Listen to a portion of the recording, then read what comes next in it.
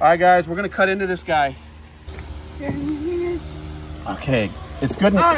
The fish is good and iced because you can feel how firm the meat is. That's a good thing. Much easier fillet like that. Oh, big time. Always ice your fish really well, guys.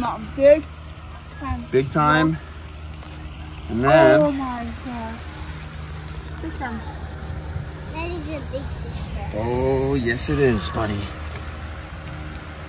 Come on. Come on. We get to see the inside of him. Yes, we are. Are you okay, Michael? Oh yeah, big time, bro. Big time. Yeah, why don't you explain why you're cutting it like you're cutting it?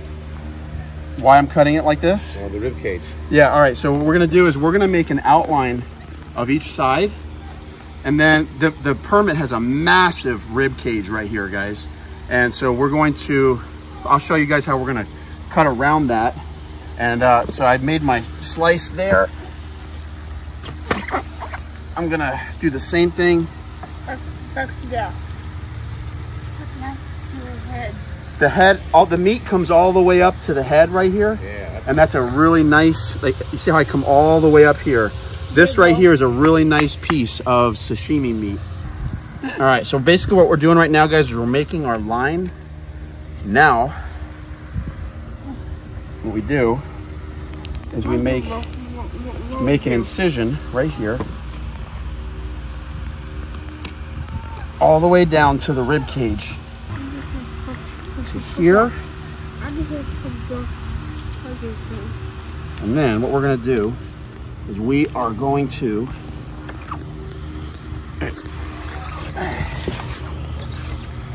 Whoa. okay, here we go. What we're going to do is we're going to cut as close as we can to the rib cage. Watch out, we got some fresh iguana poop over here. Oh, great. Don't step over here. What? There's fresh iguana poop right here. Nothing makes the day more interesting than some fresh iguana poop. Oh my gosh. This is going to be some good steak here. Some good permit steak. Look at that meat. Yes, look at that meat. Somebody's getting fed. Here we go, guys. Steak number one. Steak number two. Yay, baby.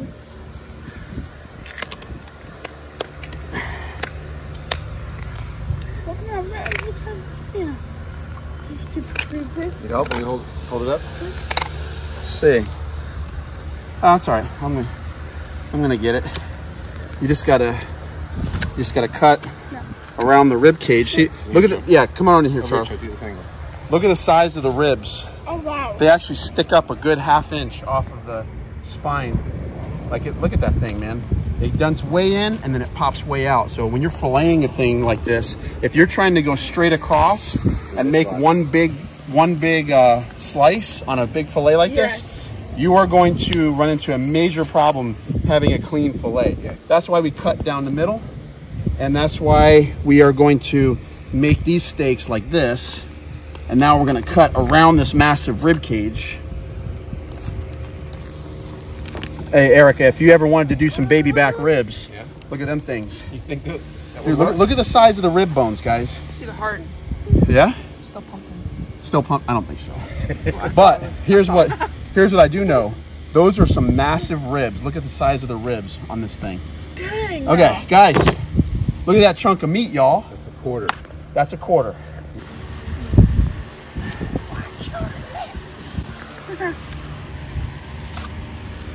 Okay, same thing. We're gonna cut along the ribs, run along the spine. Oh yeah, baby. Oh yeah. Oh yeah. Oh yeah, baby. I love the Lucy commentary. It's Oh yeah. oh yeah. Can't get that every place. No, that's a. You can only get Lucy commentary right here at Watch Your Lip, guys. This is the only place. Oh yeah. That's the place you're gonna find it. Here you go. Here you Okay. go. This rib cage is a challenge because this meat is stuck on agree. these ribs. So you got to kind of cut around it. You might lose a little bit. But But if Eric really wanted to do some permit rib, baby back ribs. Not that far in my experiencing yet. I'd like to. Hey, my backyard was set up for barbecue. My kitchen was ready, but we're in renovation process, so we're not ready for that Yeah. stuff. There it goes. There it goes. Come on. Come on. There we are. There we are. All right, guys. I got a little cleaning up to do there, but Oh, wow. look at the size of the ribs. Check this out. Look at that thing. Oh, wow. See the ribs? All the way down. I see the heart.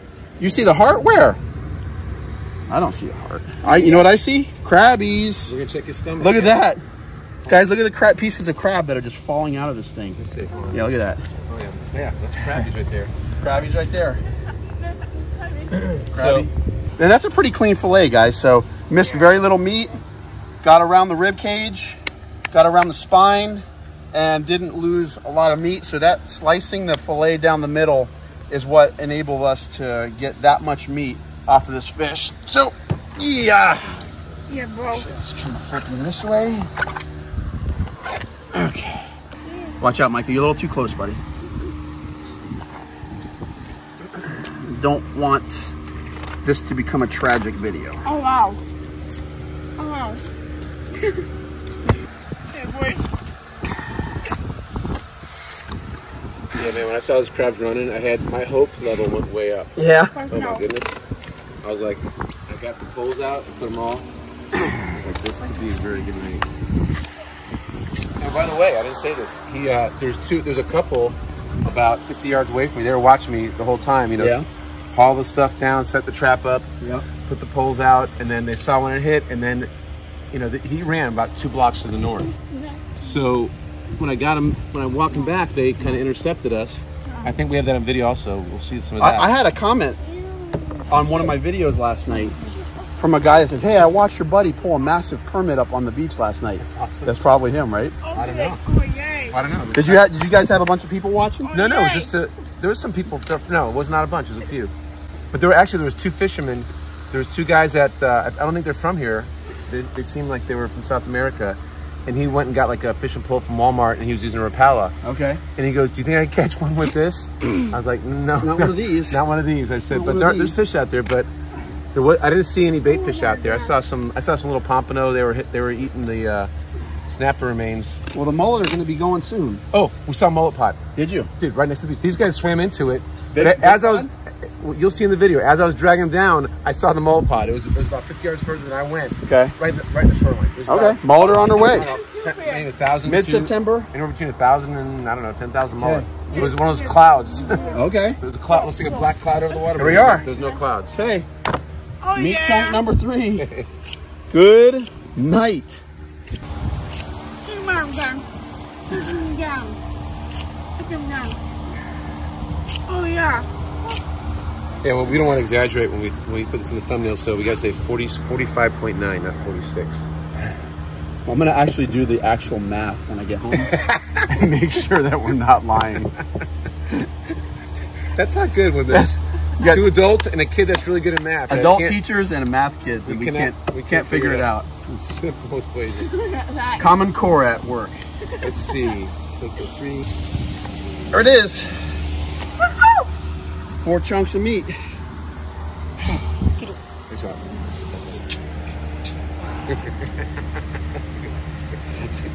That's a big freaking fish, dude. All right, so here's what we're gonna do. Are we gonna check his stomach like fully? Yes. Might as well, dude. Yeah. Might as well, yeah. Might as well. Let's see what this guy has in there. See what we got. See what we're working with here, guys. See if there's any clamshells or Hey, come over here, oyster bud. shells in there. Come on. Start a new video. Now, do we have bags? Yeah?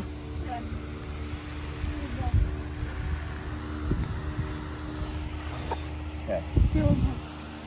All right, guys, we've got our permit ribs. There's actually quite a bit of meat inside. We are going to try and make permit rib on the Barbie. Barbecue permit ribs. Let's see how it works. Can't wait to see that. That's gonna be awesome. I can't believe I'm actually doing this, but look at that thing, man. There's some good meat on there. Let's see how that works. Oh, yeah. The question is, what kind of sauce do you use? I'll pray about it. Permit sauce. Permit sauce. Permit sauce. Permit sauce. With the crabby reduction. Oh, we're cutting out the rib cage right here. I missed a little chunk of meats in there, but guys, right here we have a beautiful hunk of permit meat. And what I'm going to do is I'm going to cut the bloodline out because we got 22 pounds of meat. We can afford to lose a little bit. Four. Oh yeah, so it's actually a fairly decent sized bloodline on this fish. Four. But Four. I'm just gonna cut that out. And now we've got some wonderful, wonderful steaks, loins. This is actually good loins for sashimi. This makes great sashimi meat right here, guys. You can put this right here. You can put that right there in a cooler or on ice, and then slice that nice and thin, and you got some great sashimi meat. So.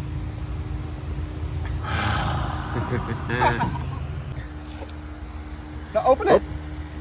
I got goosey hands. If you're on back duty, you gotta be 100%. You gotta be on it, girl. You gotta be sold out to this whole. Yes, you have to be sold out. You ready? Hold it tight.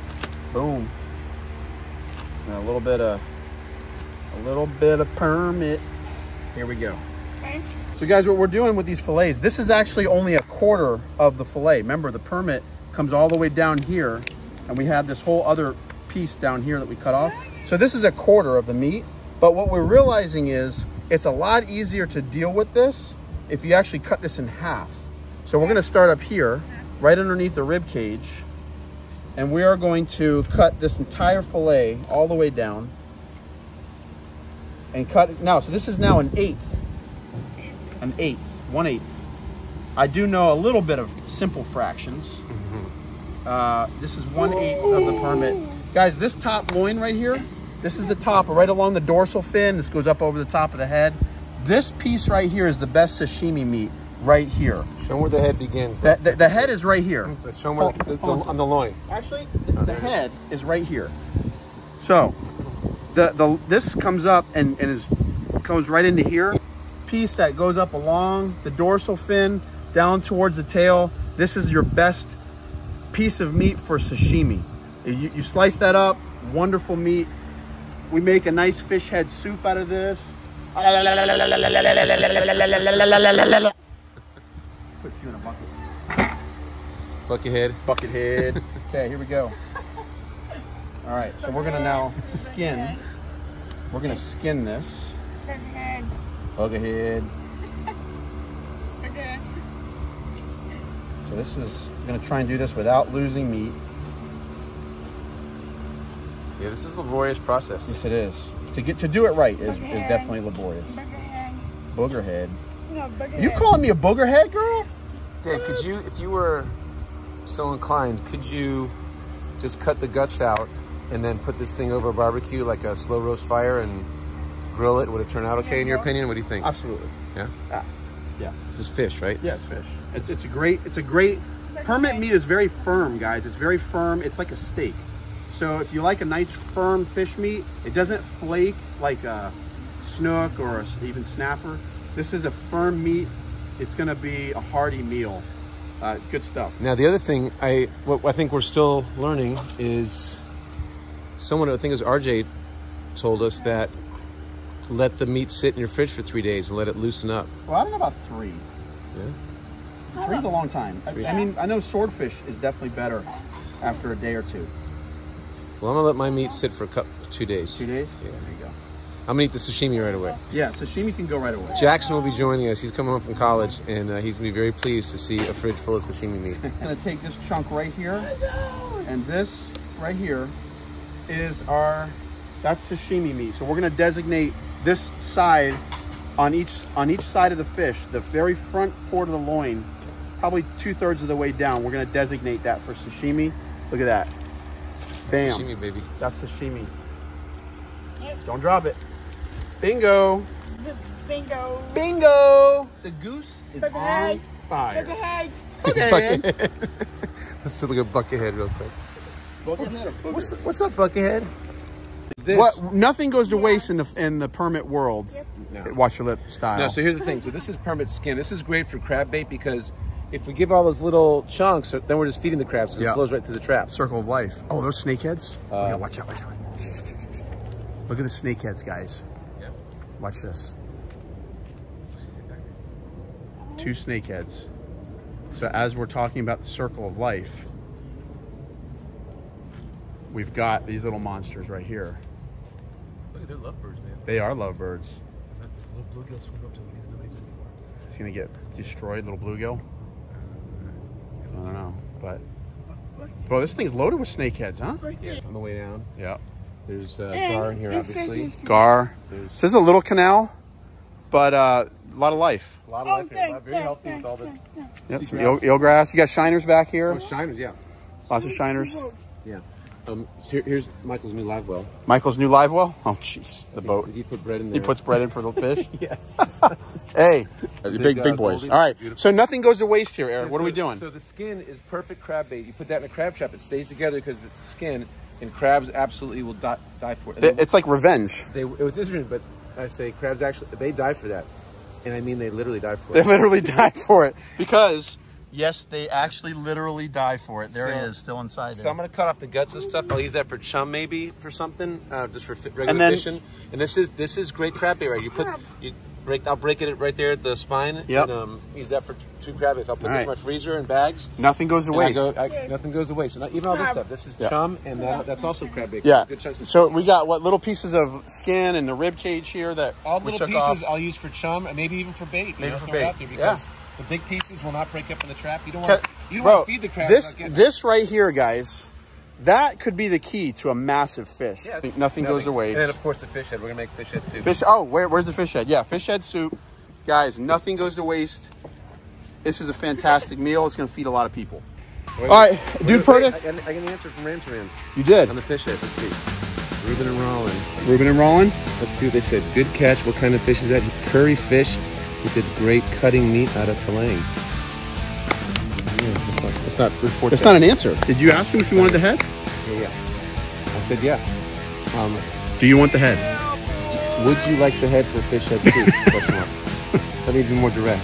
Would you like the head for fish head soup? Fish head soup. No, I want to actually participate. I would like. We could go over and film. We got to go film it. And maybe Ron, on if we could film you making this would be fantastic. that would be fantastic, guys. We're gonna try and do a fish head soup episode with a permit head. Yeah. Nothing goes to waste, guys. Dude Purdy, thank you so much for the permit love. Thank you for the labor work, because my back, I couldn't be lifting moving that fish around in the sun, man. And you know, Back's just killing me. a couple snapper heads that I gave you like 2 weeks ago. Turn out Like a to month ago, produce all those crabs, which produce permit, which produces meals, which produces more crabs. Yep, more because crabs. that's going in the crab trap. And more meals, hopefully. It is the circle of life. That's the circle of life. Circle of life. To the kitchen, y'all. Let's see how a big 45-pound permit tastes. Watch it. Right here. Yeah. Yahoo!